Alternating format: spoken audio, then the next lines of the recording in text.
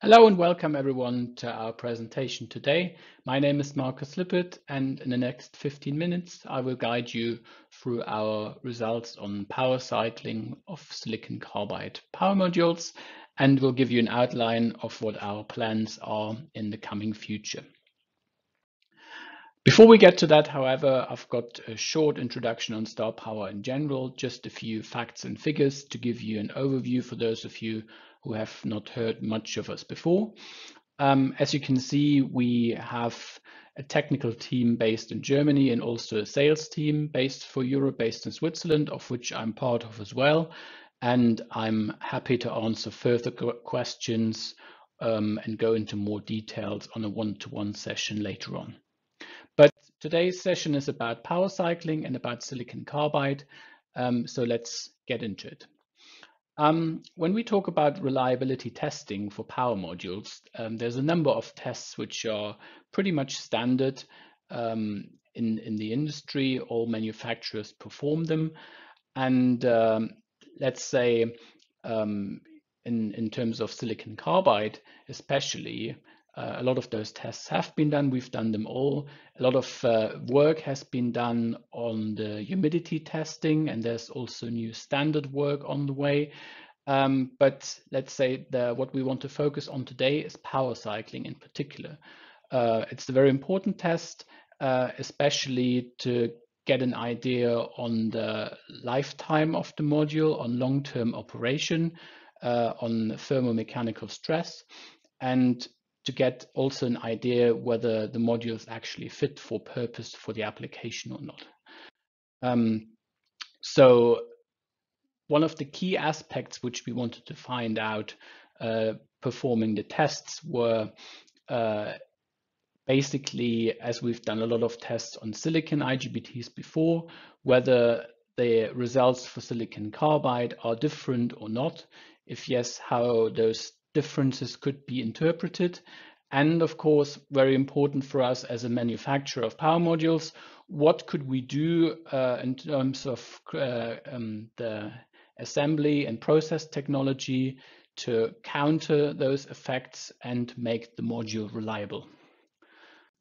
So for those of you not familiar with the test as such, I've got a quick overview about what we did. So basically what we're looking at here is an active heating and active cooling test. So the module is basically mounted on a water cooler, which gives an forced active cooling to define temperature around 50 degrees. We angle here, but low as possible as well.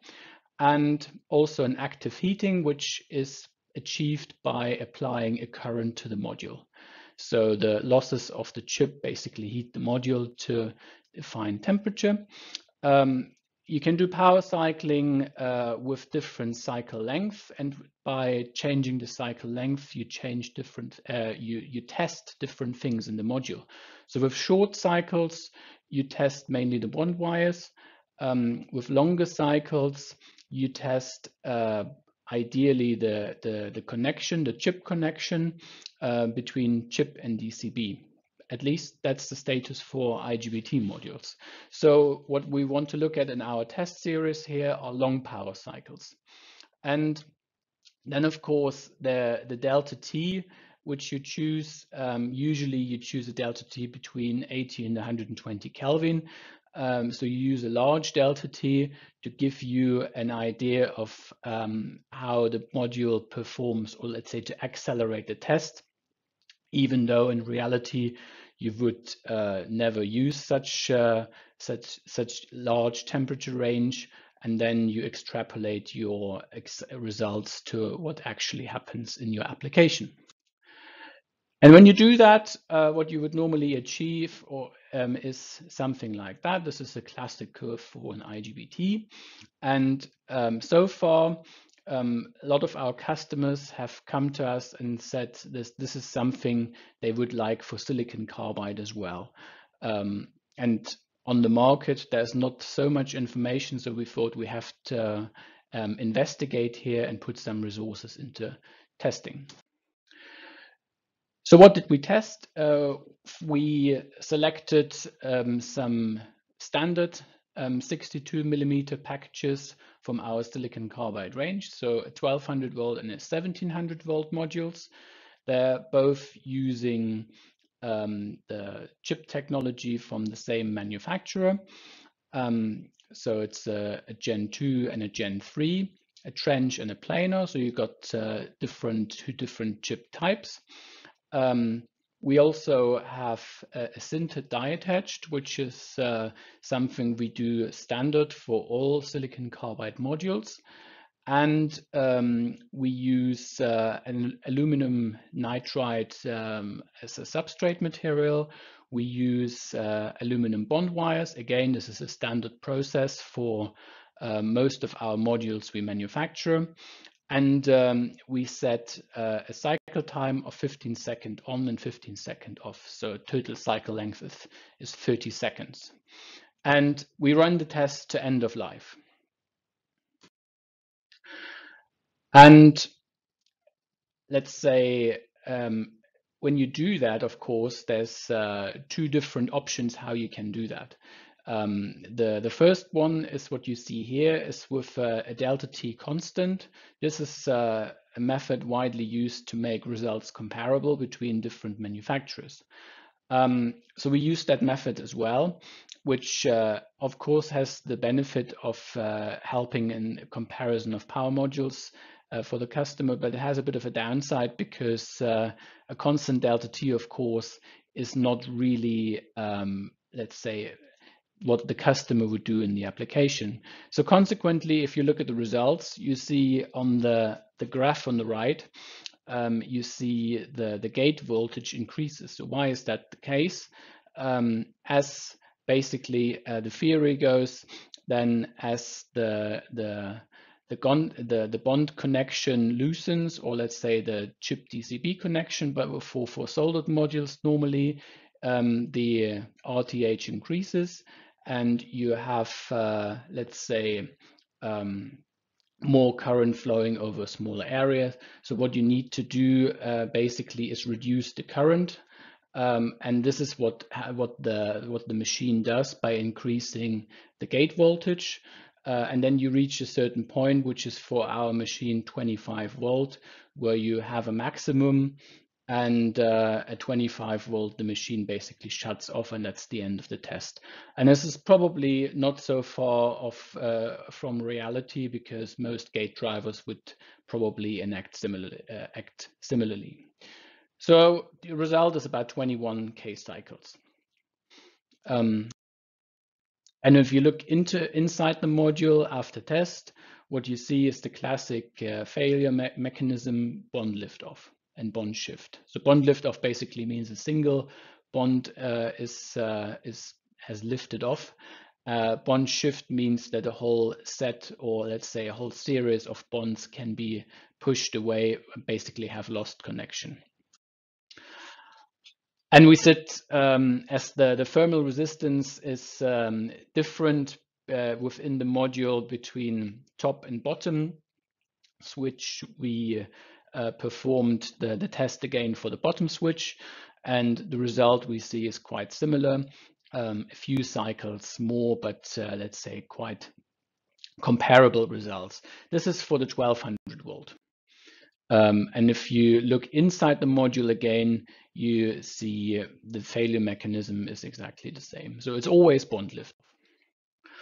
Then we did the same test for the 1700 volt. And remember, the 1200 volt was a trench IGBT, 1700 volt is a planar chip.